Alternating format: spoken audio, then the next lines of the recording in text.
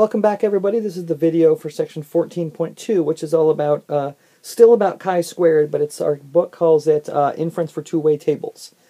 Just to kind of give you a little roadmap where we are, in section 14.1 we learned about the first flavor of chi-squared, which is the chi-squared goodness of fit test. In this section, 14.2, we're going to learn about the other two remaining flavors of chi-squared.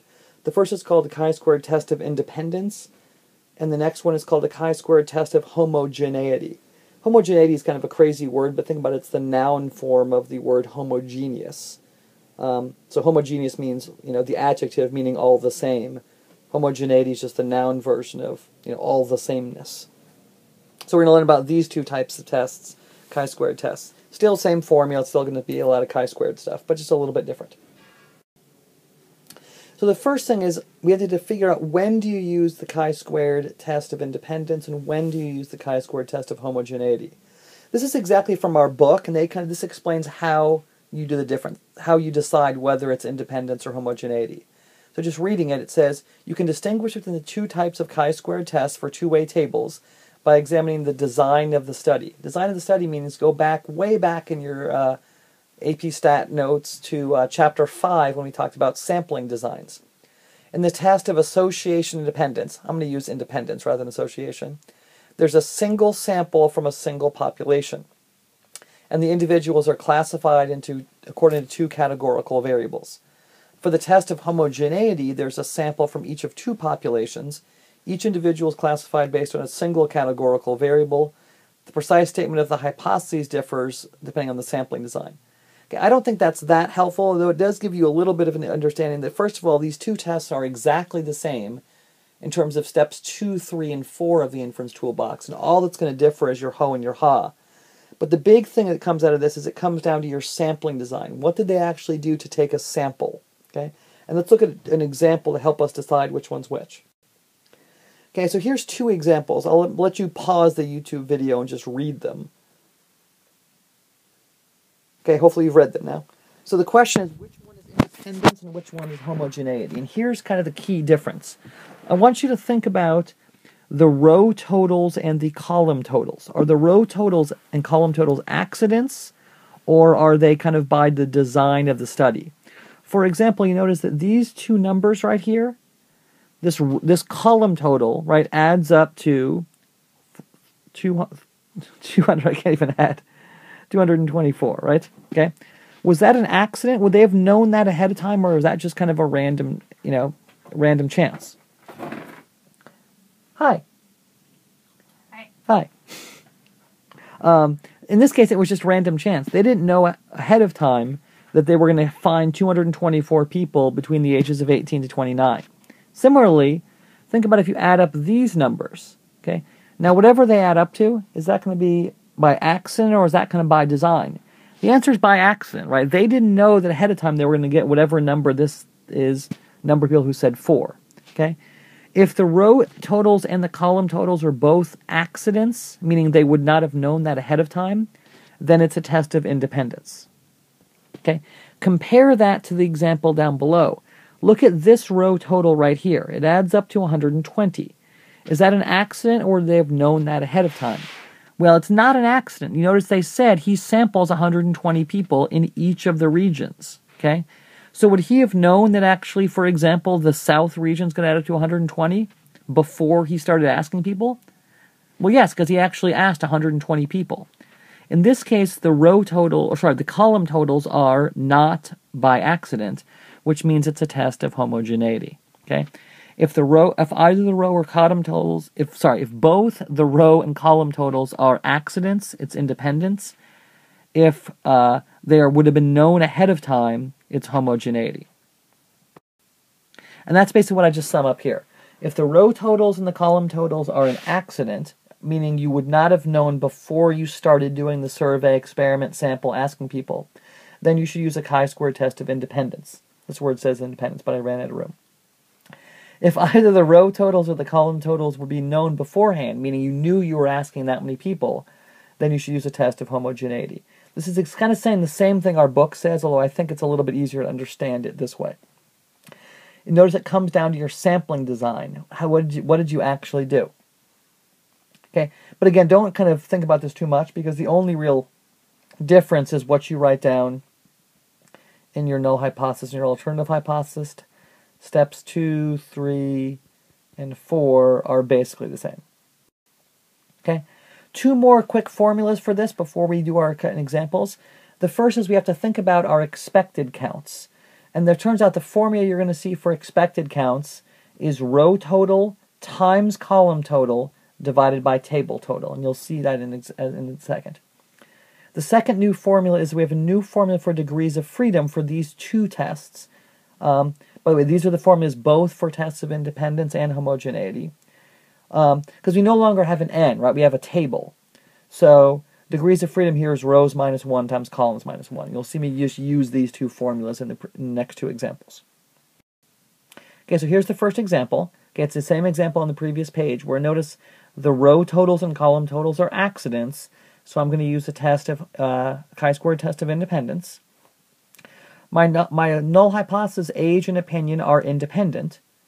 And my alternative hypothesis, age and opinion, are not independent. Again, the only difference between chi-squared test of independence and homogeneity is what you write on this step 1. Okay, you could have also written age and opinion are not related. Kind of saying the same thing as they're independent, aren't they? There's this and this are kind of the same thing. And then age and opinion are not independent. I guess you could say age and opinion are related.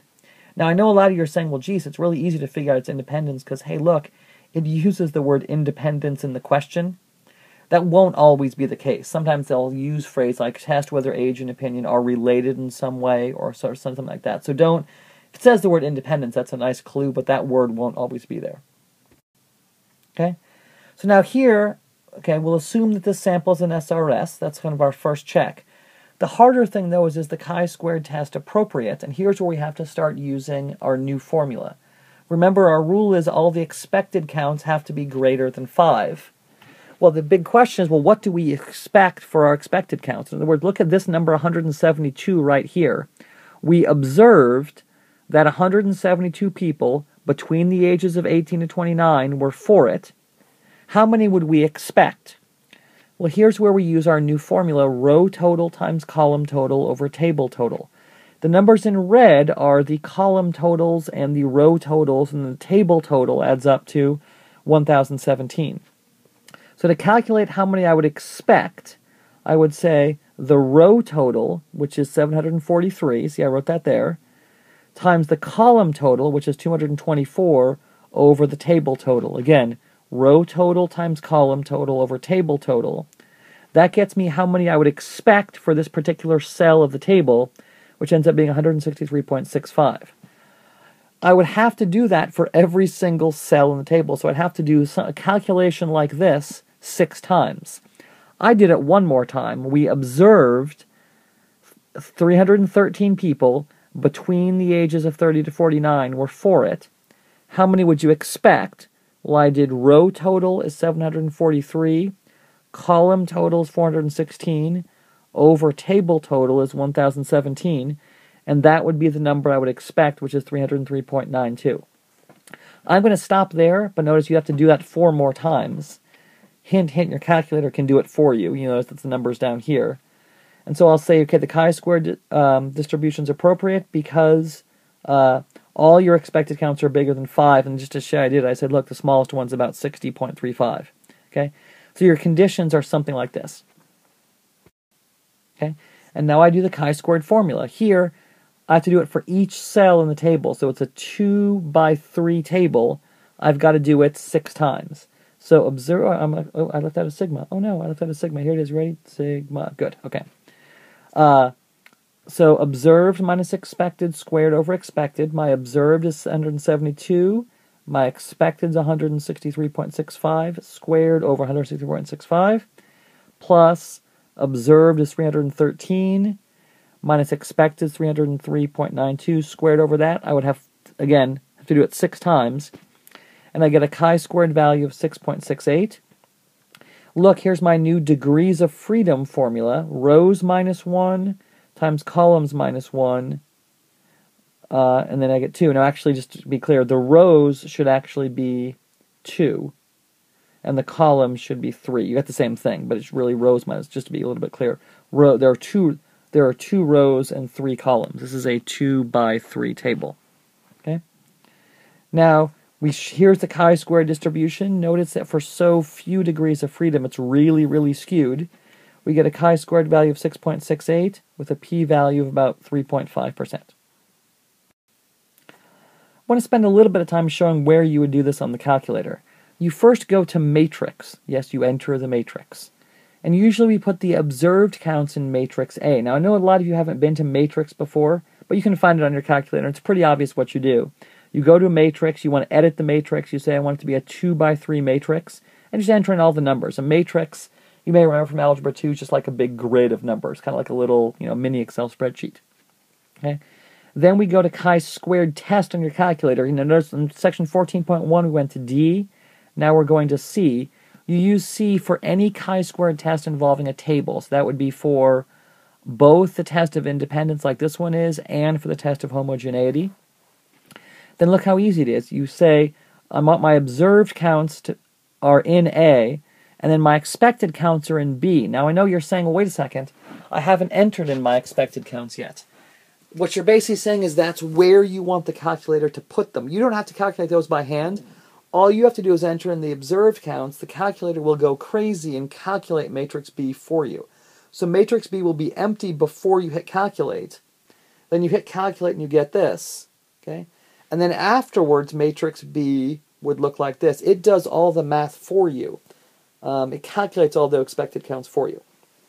And just to show you, here's a nice pretty picture of what chi-squared looks like. It calculates. This is what happens when you go to calculate. This is what happens when you go to draw. Now the paragraph's pretty much the same thing. There is a 3.5% chance of getting the observed counts in the table, I'll just say that, by random chance if your null hypothesis is true, which is age and opinion are independent. Since this is unlikely, in this case I threw in less than alpha equals 0.05 just to make it clear that I'm making that as my threshold for unlikely. Because in theory, if my alpha value was 1%, this would have been likely. So I'm just making it clear in this kind of, because 3.5% could either be considered likely or unlikely, I'm making it clear which way I'm doing it. So since this is unlikely, we'll reject the null hypothesis. There is evidence that whatever you wrote as your ha, age and opinion are related in some way. Similar paragraph to what we've seen before. Okay. This is the other example. I'm going to run through it pretty quickly, but I wanted just to mention it's a test of homogeneity. This was the other example from the previous slide. Okay. It's a test of homogeneity again because the column totals in this case would all have been known ahead of time, right? You knew you were asking 120 people. It's exactly the same thing as what we just did. There's no difference in steps 2, 3, and 4. The only difference is what we write in as your ho and your ha. So what we're going to say here is the proportions of symptoms are the same for all regions. Again, the homogeneity test means you're looking at many different populations. Our populations are Northeast, Midwest, Southwest, and we took a sample from each of those populations. Compare that to the previous example, really, where our population was one big population of all people, and then we categorized the entire population by either age and opinion. Okay? So here our ho is just a little bit different. The proportions of symptoms are the same for all regions, and then our ha, the proportions of symptoms are not the same for all regions. From now on, it's exactly like what we did before. The only difference between homogeneity and dependence is what you write in your ho and your ha. Okay? So I've been row totals and column totals. I went up here. Here's what you get for your row totals and your column totals.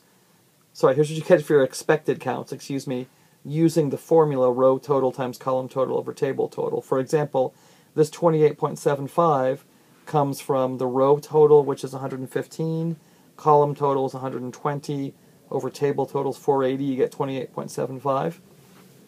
And the conditions, we'll assume actually all samples from each region, Northeast, Midwest, South, and West, are simple random samples.